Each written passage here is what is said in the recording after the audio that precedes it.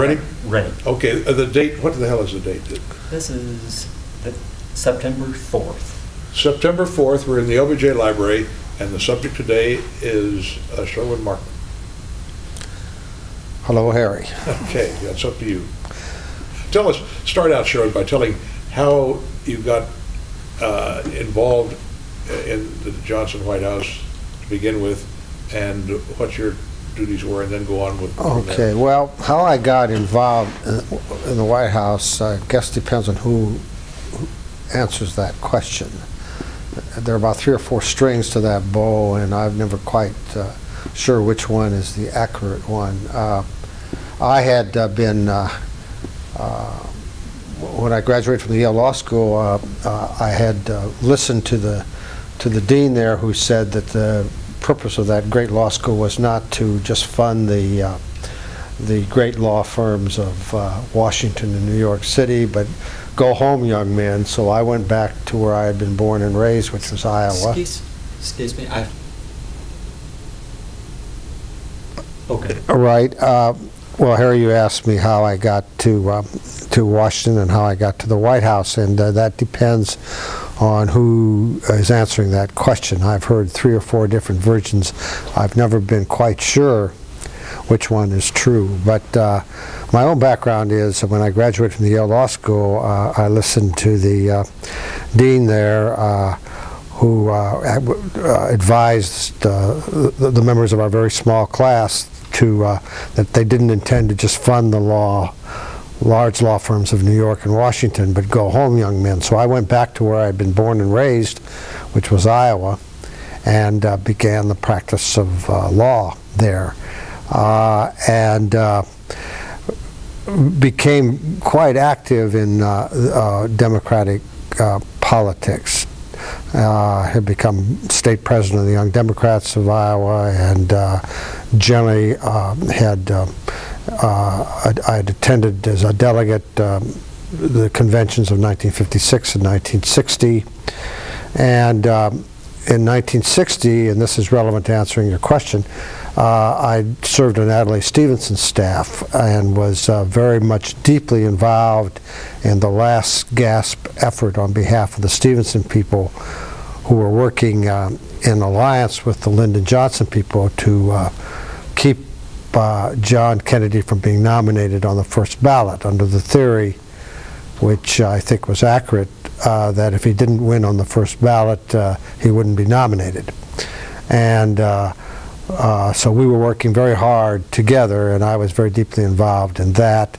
And the contacts I made from the Stevenson staff resulted in Tom Finney, who was Clark Clifford's law partner, who was general counsel in 1964 to the Credentials Committee, which was considering the problem of the Mississippi Freedom Democratic Party. Well, that's a string that I'll come back to. At the same time, back in Iowa, I had become, I guess you would call it a protege, a young man who was being looked after very closely by our then Governor Harold Hughes, who was later senator from Iowa. And Governor Hughes was very much a father figure to me, and I helped him in every possible way, including I was his campaign manager back in 1964. And those days, Governor Hughes and Lyndon Johnson were close friends. And the 1964 Democratic National Convention was coming up, and as I understood it from Governor Hughes, the president wanted the convention to go perfectly smoothly, because the president was greatly concerned if there was any great incident at the convention that disrupted it, it would give an opening to Robert Kennedy, who the president believed was looking for an opening to displace President Johnson and assume the legitimacy of the mantle of the presidential candidacy. Whether true or not, I don't know, but in any event, that was my understanding as conveyed to me by Governor Hughes. Well, coming up from Mississippi at the time was a great problem. The Mississippi Freedom Democratic Party was black and wanted to be seated at the convention. And the president wanted that fight, that desire somehow solved by a compromise that would be acceptable to Joe Rao, who represented the Mississippi Freedom Democratic Party, and Walter Reuther, and the northern liberal wing of the Democratic Party, and the southern establishment of the Democratic Party. He didn't know, the president didn't know, according to Hughes, how or what compromise could be reached, but he wanted it done. So, as I understood it from Hughes, the president wanted from Hughes the name of somebody that could go to the convention and help work out that compromise. Somebody who was, I guess he was looking for a lawyer. And Hughes had suggested my name. And that was acceptable, and I was instructed to go to the convention and work through Walter Jenkins to try to work out that compromise. And the president had also posed the same question to Senator Humphrey as sort of the price for his being selected as vice president, and Humphrey had suggested the then Attorney General of Minnesota, Walter Mondale. So Fritz and I went to the convention as two of the 5 people on the subcommittee of the Credentials Committee charged with the idea of working out a compromise. And Fritz representing Humphrey, and I understood I was representing the president since I was dealing with Jenkins. In any event, without going into all of the details, we did work out a compromise which surprised and pleased the president, and the convention went smoothly, and both Fritz Mondale and I got our rewards. Fritz's was greater than mine because he took Humphrey's place in the United States Senate. Mine was to get a call from Marvin Watson to come to Washington and see the president, and at which time I was asked to come to Washington and help out the administration. And I didn't want to come. I was very happy in Iowa, pleased with my life there, but as anyone who knows Lyndon Johnson can testify, when he sits there and says, "Your president needs you," it's virtually impossible to say no. So I didn't say no, and I came.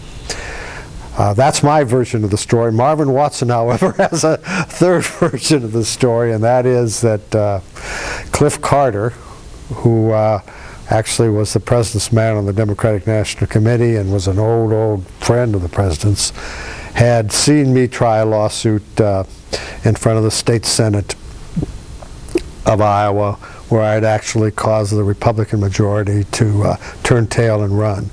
And Carter, this is Marvin's story, was sufficiently impressed that he told Marvin and the president that you got to get this guy, and that's how I got there. So that's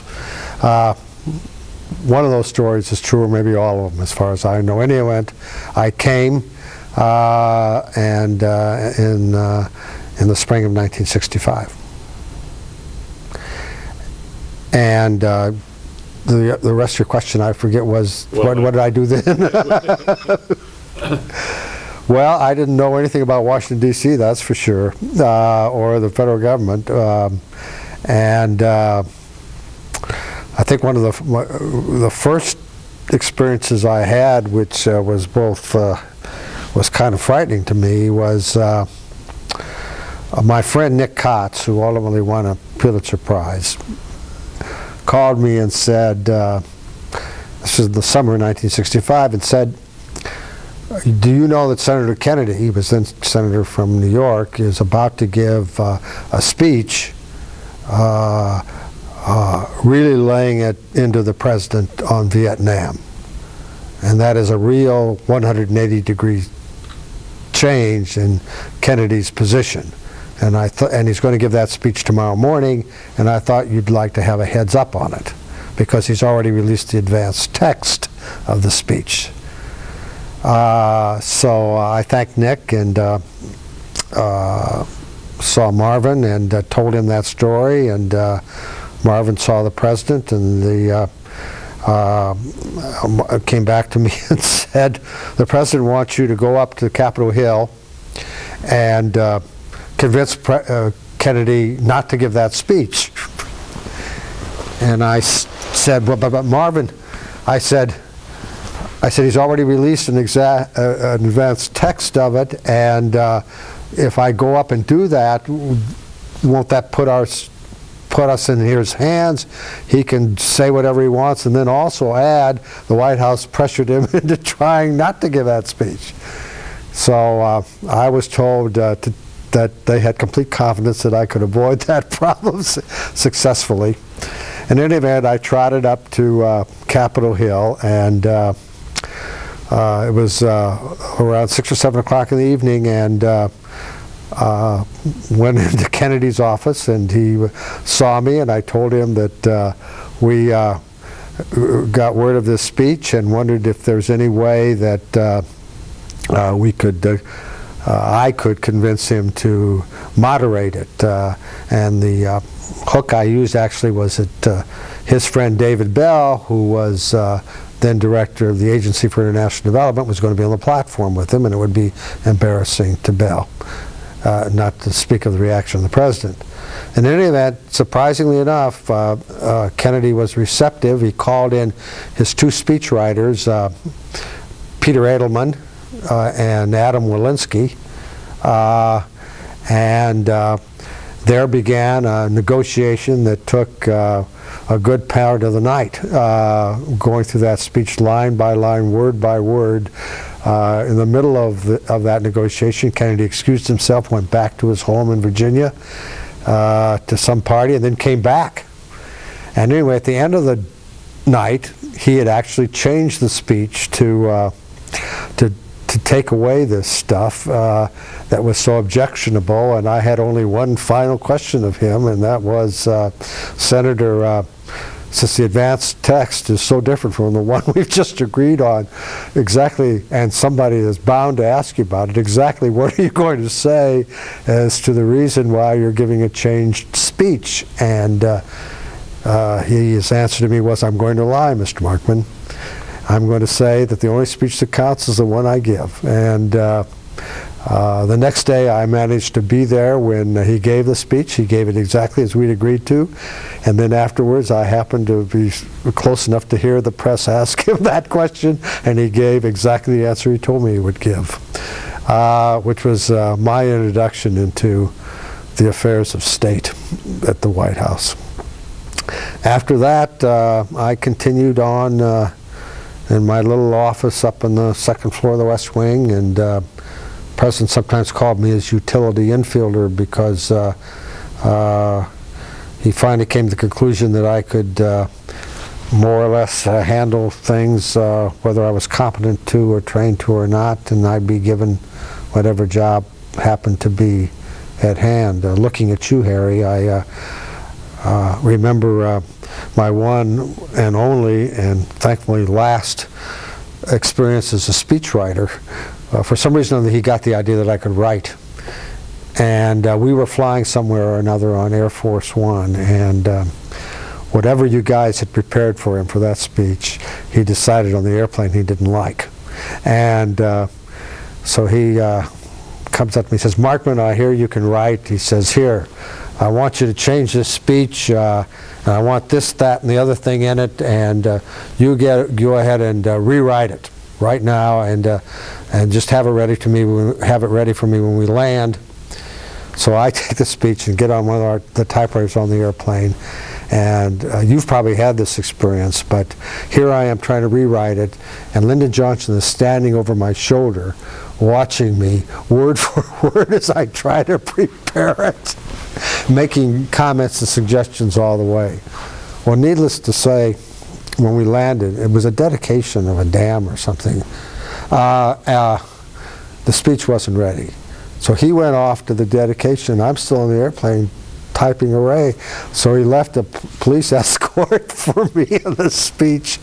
And fortunately, I arrived at the place of the speech with the draft in tow just in time to hand it to him before he gave it. And he hadn't had a chance to read it except when he gave it. And believe me, after that, I appreciated what guys like you were doing and never wanted any part of it again. But I did many, many things. I think the thing that I'm proudest of, that maybe I had, where I really feel that I had some impact on things, was one Christmas time when he asked me into the office and said, I've decided I want to have somebody like you go into the black ghettos of the United States and find out what's happening. I want to know what this black power business means. I want to know what programs are working and what programs aren't working, and I want to know who the good people are and who aren't. And so I decided that somebody like you ought to do that.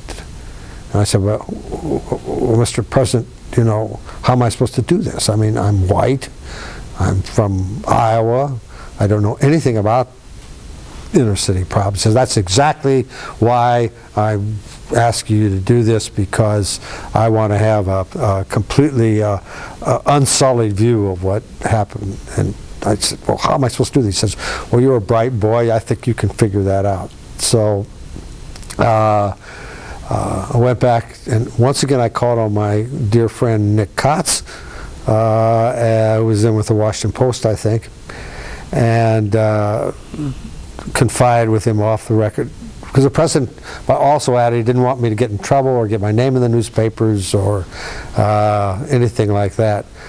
And I had decided that the only way I could do this is to find somebody who was black, who could keep his mouth shut and who could keep me out of trouble and show me around. So we found, Nick had this friend of his who had been born and raised in the Chicago ghetto, which was the place we decided to go to, and named Ken Vallis. So Kenny, he introduced me to Kenny, and I liked Kenny, and so Kenny and I went into first the south side of Chicago, and then the west side of Chicago.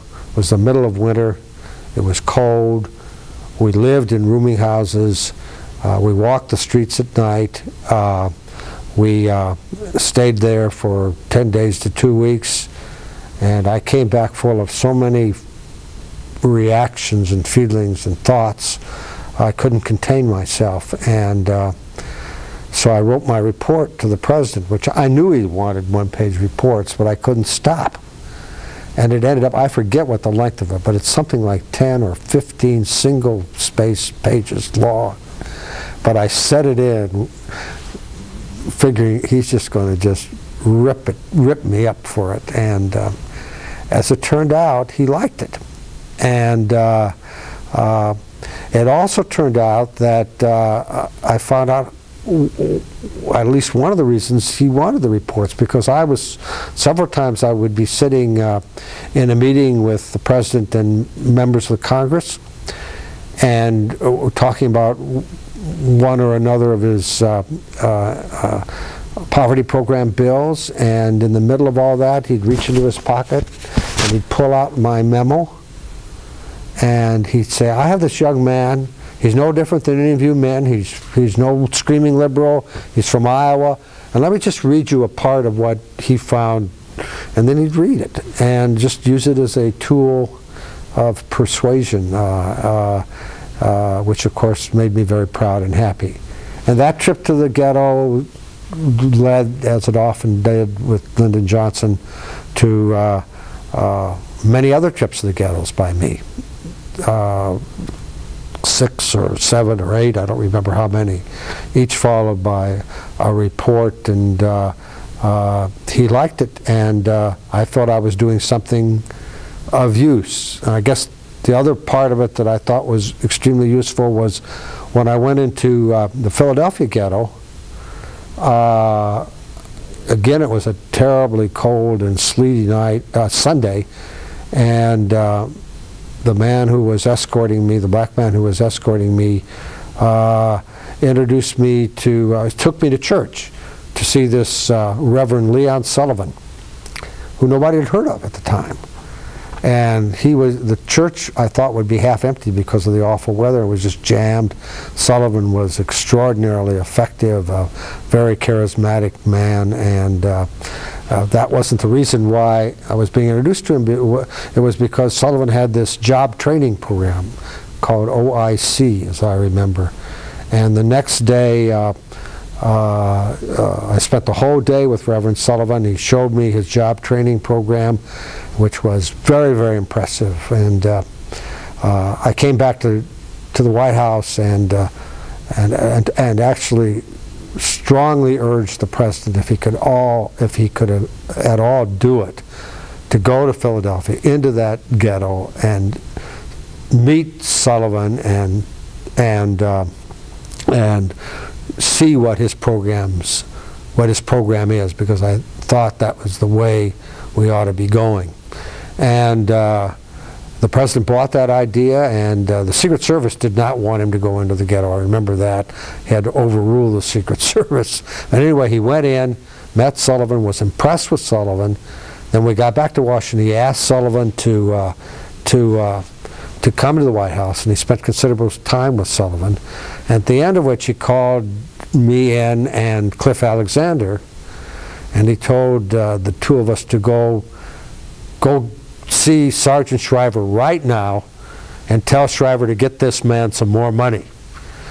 And it was, as I remember, it was like a late Saturday afternoon. And Shriver, so we went out to the Shriver's house, and Shriver's having this big lawn party.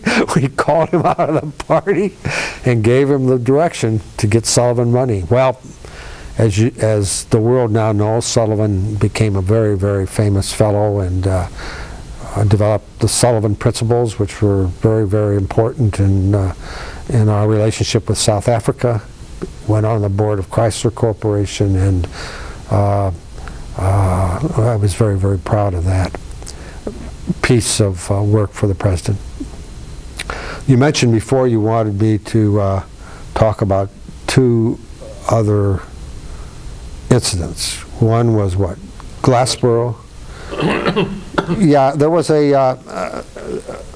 the summit conference at Glassboro, New Jersey in June 1967. There was that was just a couple weeks after the Six-Day War between Israel and the Arab nations. And Premier Kosygin of the Soviet Union was coming to speak to the United Nations. And President Johnson wanted to take that opportunity to invite Kosygin down to Washington, because he very much wanted the Russians to intervene with North Vietnam to bring him to the peace table. And so we extended the invitation to Kosygin, but Kosygin's response was that he's not visiting the United States, he's visiting the United Nations, and so it would not be proper for him, not be appropriate for him to come to Washington. Rather, Johnson should come to the UN. Well, Johnson wasn't buying that either. And so it remained deadlocked like that for the better part of a day, when somebody came up at the State Department, came up with an idea of laying a string between the White House and the United Nations headquarters and marking the point that's precisely halfway between it. And that happened to be Glassboro, New Jersey, which is the home of what was then known as Glassboro State Teachers College. And that proposal was accepted by the Russians, and this was at 5 o'clock in the afternoon. And they agreed to meet at right at 2 o'clock, I think, the next afternoon. And I was then told to assemble a team, get on an airplane, and go find a place for them to meet, make the place ready, and have it all set by 2 o'clock the next afternoon. So I had a plane load of Secret Service, State Departments, communications, press, you name it. Dick Moose, I remember, from the National Security Council. And we went up there and knocked on the door of the president of Glassboro State Teachers College, Dr. Robinson, And by this time he knew we were coming because it leaked out in the press. But we told him, I had a bunch of directions for the president about. He wanted to have a large meeting room, a place for lunch, a place where they could meet privately, and we had to find the locale. So with Dr. Robinson, we walked all over that campus, and he kept suggesting the student union, the auditorium, this or that classroom, and none of it. I knew right away the only place that we could do it was the Robinsons' house. And finally, I did make that suggestion. The Robinsons reluctantly accepted it, and we spent the whole night refurbishing that house. It was a hot June day. The house wasn't even air conditioned. It didn't have the power to be air conditioned, so we had to have the power company put in transformers. We had to buy air conditioning units. We had to get new furniture. We had to get draperies. We had to get kitchen equipment. You can't believe what we went through. But we got it ready, and just before Kosygin arrived, the president arrived in his helicopter and got off of it and said to me, okay, now what am I supposed to do now? And I started rattling it off, and he said to me, I don't like it. And I said, stammered really, but Mr. President, Kosygin's going to be here in 5 minutes. And at that point, I always thought it was Mrs. Johnson, but it might have been Marvin. Somebody stepped between us and said, we have to do it Markman's way. And he shrugged, and we did, and it went off fine, and the summit conference lasted for that day, and then it reconvened 2 days later, and we have down in the first floor of this library the table and 2 chairs that they sat in, and which is in a story in itself, which I'll briefly relate, is the president wanted those for the library and directed me to go talk to Mrs. Robinson to buy them. And Mrs. Robinson said to me, well, Mr. Markman, you can have the chair and you can have the table and one of the chairs, but the other chair is a family heirloom, and I don't want to give that away, and I don't want to sell it. And I said, but I'll make sure that somebody duplicates it precisely. And she said, well, Mr. Markman, in that case, you take the duplicate and put it in the library. And I said, that isn't going to work, Mrs. Robinson. We want the real thing. In any event, she wouldn't give way, so I finally, in desperation, called the governor of New Jersey, Hughes, and asked him if he would help, and he did, and she agreed, and now you have the table and the 2 chairs. And I think the other story you wanted me to, incident you wanted to mention is Williamsburg, which happened later that same year. I think it was in October of 1967. The president was under great pressure at that time, and wanted to get away for a weekend and a relaxation where he could play golf with Chuck Robb, who was about to be married to Linda. I think was married the first week in December, and generally wanted to relax, and he wanted to do all that. They were going to have the gridiron dinner, I think, on Saturday night in Williamsburg, and he was going to stay there, and then he wanted to go to church on Sunday. And so he sent me down there to find him a place to stay, which was easy to do. The Rockefeller family actually owned that Williamsburg, or controlled it, and I called Governor Winthrop Rockefeller of Arkansas, and I asked him, arranged for a place for the president to stay, and the golfing and all of that, and then mentioned church, and he said, well, there's only one church that he should go to. There's one at Colonial Williamsburg called Bruton Parish.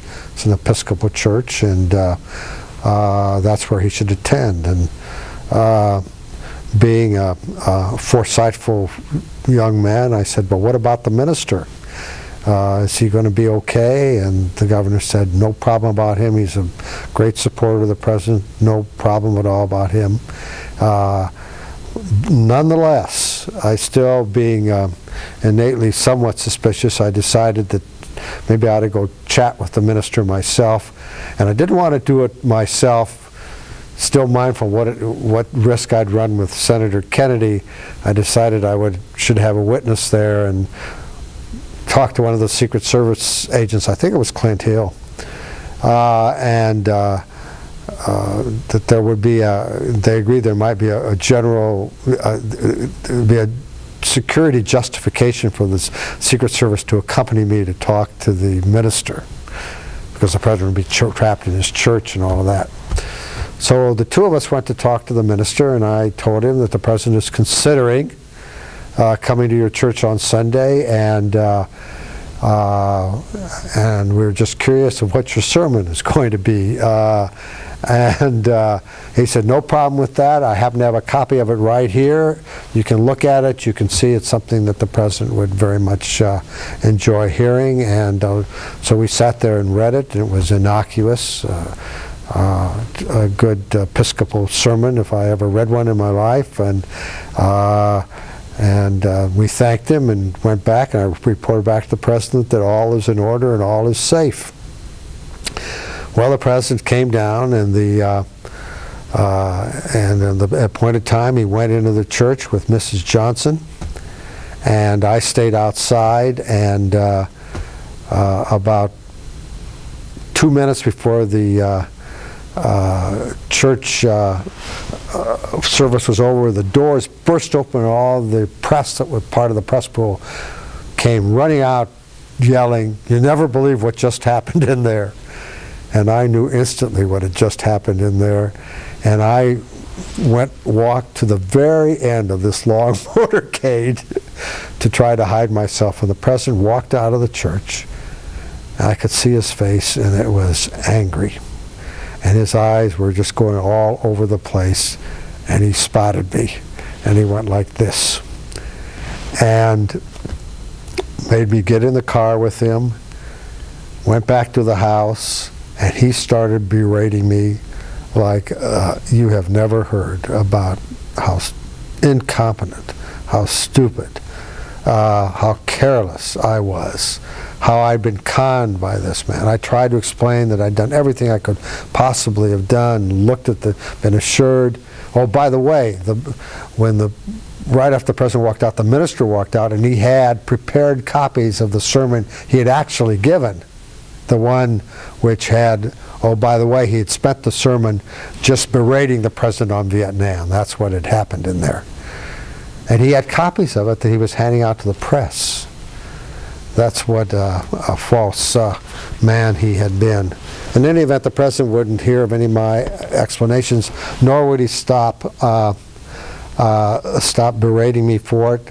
He went off to play golf. He directed me to stay there till he got back. When he got back, he continued on. Then I had intended to drive back to Washington with the Secret Service. He wouldn't let me do that. He made me fly back with him on the helicopter, where he continued above the noise of the helicopter. When we got to the White House, I thought I could go home. He wouldn't permit that. Brought me up to the second floor of the mansion and continued it. I tried to quit, resign. He wouldn't hear of that. And the next morning, I told Marvin, begged Marvin, what am I to do? He won't let me quit, and he won't stop. He says, why don't you write a memo? Well, I'll put it in his night rating. So I wrote a memo. He put it in his night rating. The president obviously read it because he initialed it. But, and he never said another word. And this is typical of Lyndon Johnson. And he never apologized to me. Of course, as far as I know, Lyndon Johnson didn't apologize. But it wasn't maybe a week or 10 days later, I was invited to a White House party for a foreign head of state. And as you remember, you go through the receiving line. When they got to me, he put his arm around me, the president did, to whoever the head of state was, and said, I just want you to meet one of the most brightest, most competent, most trustworthy assistants any president could ever have. At that moment, I knew I'd been forgiven.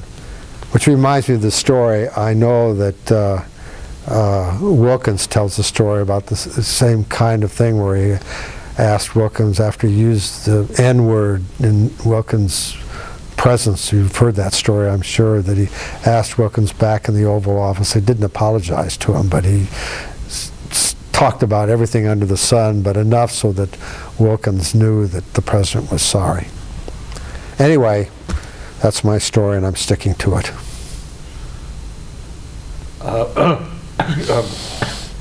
What was your overall impression of President Johnson? I thought he was an extraordinary man, a prodigious memory, the likes of which I have never ever seen. His ability to communicate was extraordinary. He had a sense of how to persuade people. As anyone who dealt with him knows, he had no compunction against invading your personal space. That famous picture of him, which is in your book, leaning over Justice Fortas, is a great example. He'd hold you by the elbow or by the arm, look down into you, get his face right next to you. He could communicate brilliantly in person, and not only just person to person or in a small group, but even in larger groups. There was just something about the electronic media that interfered with his ability to communicate, and which, as all of us know, endless efforts were made to try to solve that problem, all of which failed. He could not communicate through television. He just couldn't do it. And yet, in person, the man was peerless. He preferred communicating that way, but time being a very precious commodity to him, he so often used the telephone. People say he loved the telephone, and he did. He was very good on the telephone, and he did use it immensely, but he much preferred communicating in person to a person. The advantage the telephone gave him was that he could cut somebody off. I mean, when it was over, it was over. Whereas if you're face-to-face with somebody, it could sometimes drag on. But I thought the man was a great man. His beliefs in his programs were totally his. His belief in his civil rights program goes back to his very roots. All of his speeches prove that. It's been said, and I think accurately so, that in the field of civil rights he accomplished more than any president of the United States since Abraham Lincoln. And I think his belief in the poverty program and his dream for to have every American be able to have housing and education and a job came from his very soul. He believed that, as he once said in one of his, I think it was his next to last speech that he gave in his lifetime, not the famous one here at the library, that if his time on earth is to be judged, he would like it to be judged by the programs he saw enacted. Your own personal I'm feeling? going to chime